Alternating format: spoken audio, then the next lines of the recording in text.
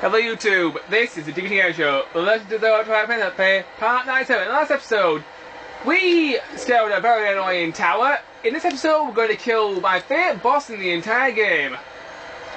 Now this boss... I'm going to attack by vast amounts of bloom.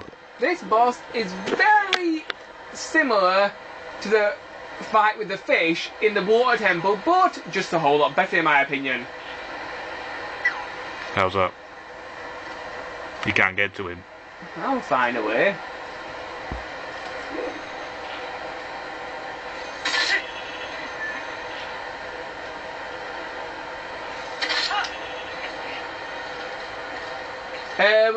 One thing that will be a problem in this boss fight, you two, will be gravity. You will find yourself falling a lot, and there's very little you can do about it. There's just one of those boss fights near a pitfall kind of thing. Yeah. Well, not really a pitfall, you just fall on your ass a lot.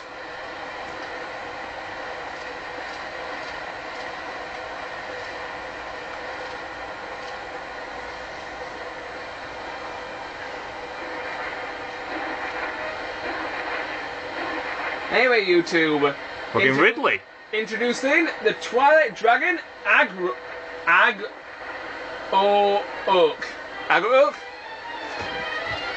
It'll take me a second.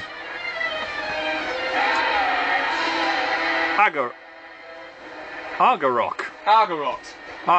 Okay, fair enough. But for now on, we'll call him Ridley because that's basically what he is. Yeah, it's Meta Ridley with a goatee by the looks of it. Right, so, yeah. It's you, Adam! I am not Meta Ridley with a goatee. Right, first things first, hook, claw shot your way up these things.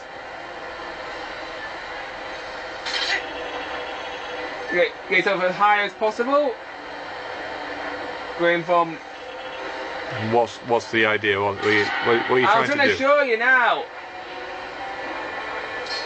Hook onto its tail, and then it's time to gain some pounds by putting on your iron boots. You pull him down,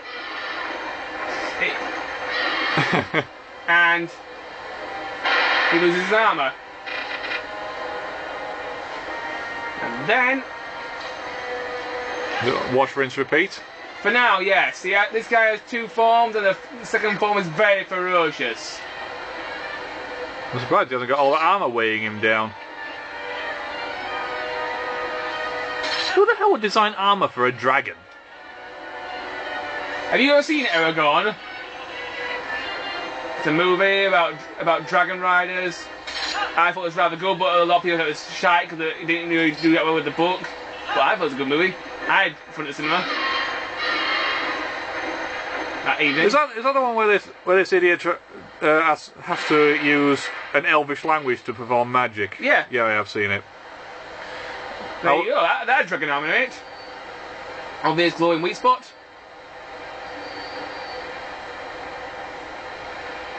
Yeah. I'm so fucking pissed right now. I'm gonna completely lose all my armor.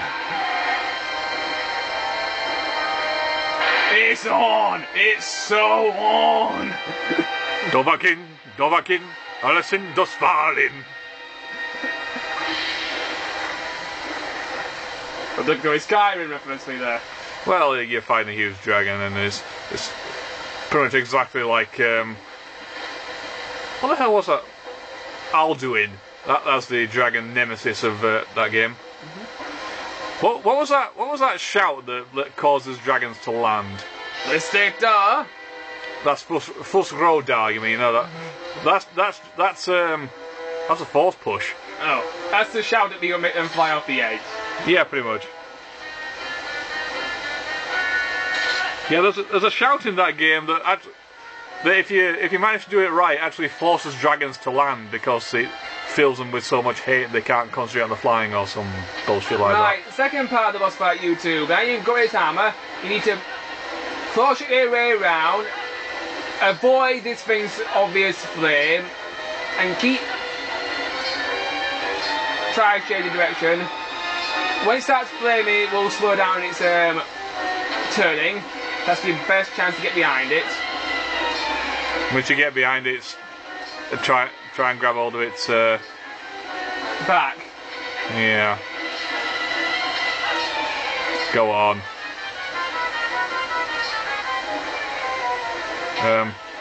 Shoot. I am trying. Behind you. Go on. That one. Oh. I missed it one much. I didn't give you much chance, did he? What the hell? I'm using the Z target here.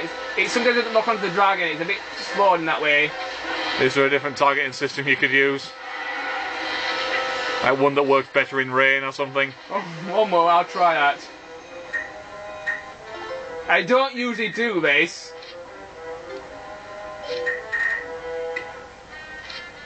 I like the switch target, and I hate the hold because it's in Skyward Sword. And in Skyward Sword, you're actually forced to use it. It's retarded.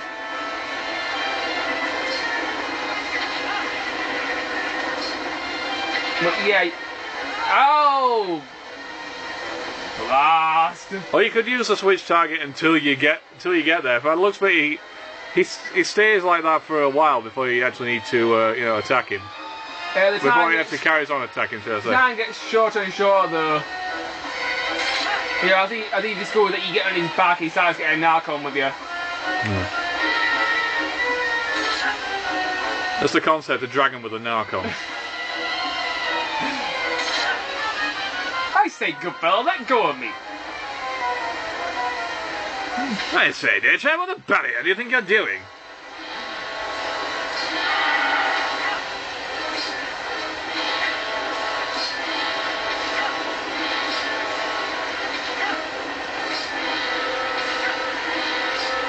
I've got this down now. I'm just sort of holding Z.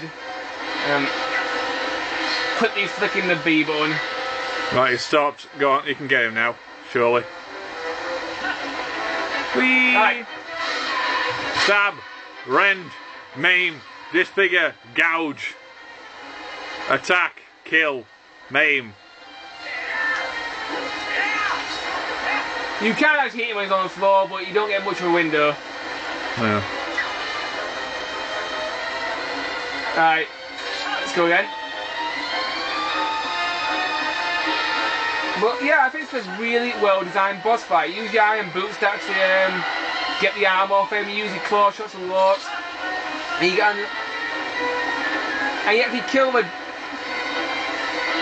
kill the dragon in a way you'd expect.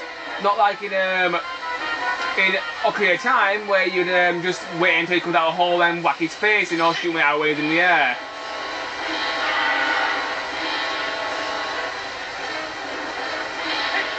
So yeah, I really like the way this boss fight is designed.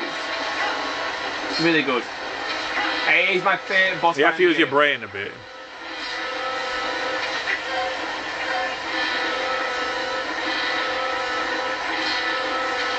Come on, shoot me, shoot me. Go on, I dare you. That's it.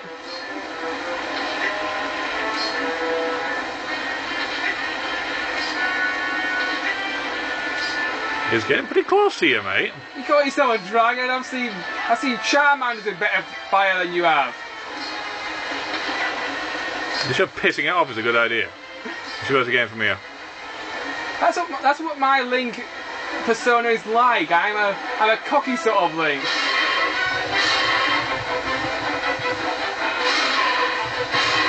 Shake the nunchuck, you do more damage. Apparently. No, it's true. You just teleported through him then. Yeah, I don't think actually hurt it up like on the floor now.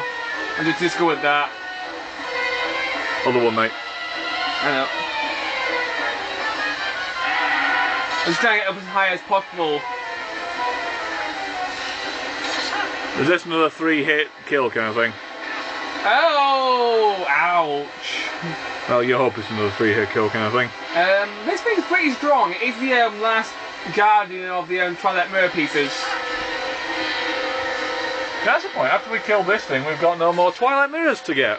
Yeah, so after this thing, you can pretty much kill Xander and go kill Gandalf, but I'm going to do a few side things so we can actually get the magical arm and make the next two bosses easier. You mean we're nearly at the end of the game? Yes. Yes! We're talking about to do a 3 or 4 sessions though. Because the last 2 dungeons are absolute bitch. Oh.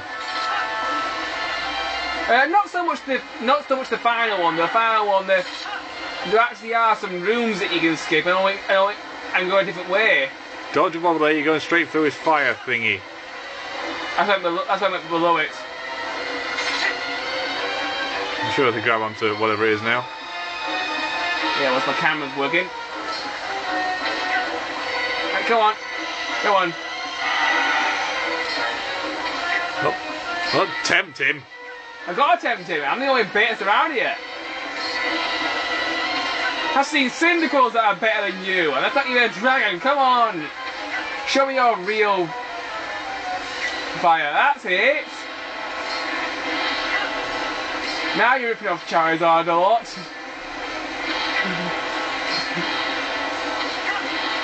Garok used flamethrower.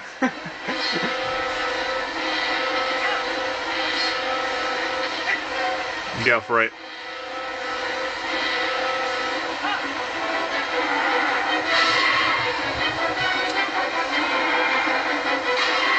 Down, boy. And it's dead. Hopefully. No, it's dead. I actually did the finishing ending blow it then. That's why it said press A, stab his fork, saw back through it. Now, the dragon, all you have to do is land on your back and you kill him.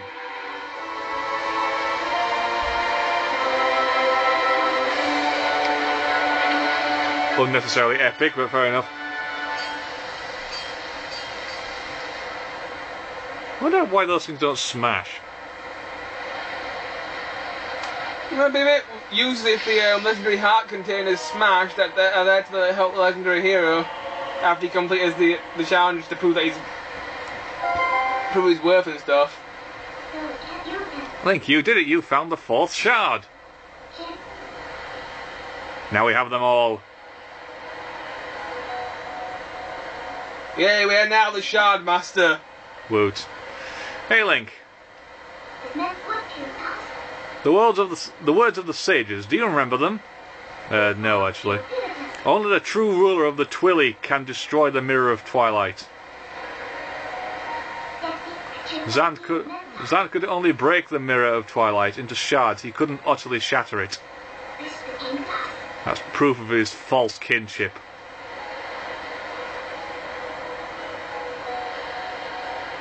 Or maybe he just chose not to, you know, just because he could destroy something doesn't mean he can. He can't. Well, it's a powerful thing, you might want to keep it around. After all, a fake is a fake, and no matter how much you dress it up, the real thing always wins. Zant can't. Zant's power, it isn't his. It was given to him by someone. Ganondorf. Yeah. He prayed to the god of power, and Ganondorf gave him some of his power so that he could be freed. He freed Ganondorf. Okay, fair enough. I'll get you out of here. Are you sure there's nothing else you need to do, right? Yeah, let's leave. I'm getting sick of this place already. Oh, that's my favourite dungeon in the game. It's my favourite dungeon. And bear in mind, we started this dungeon like 3 weeks ago. Yeah, well, I can't. 3 weeks in the same bloody dungeon. I can't work overtime. I have to take holidays like everybody else. No, I don't know. I haven't had a holiday for like, I don't know, about 5 years almost. Anyway, let's return to the ground below. I say, did that thing just move towards you? Or, Donk, donk, donk.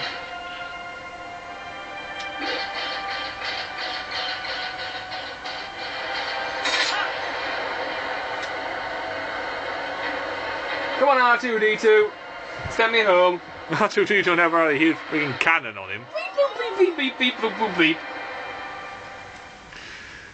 So, where to now then?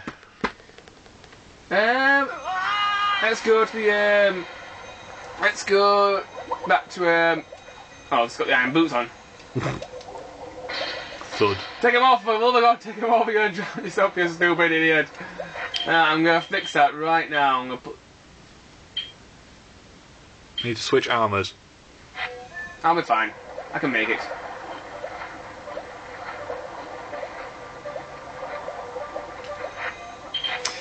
I'll tell you what, we'll switch armors, shall we?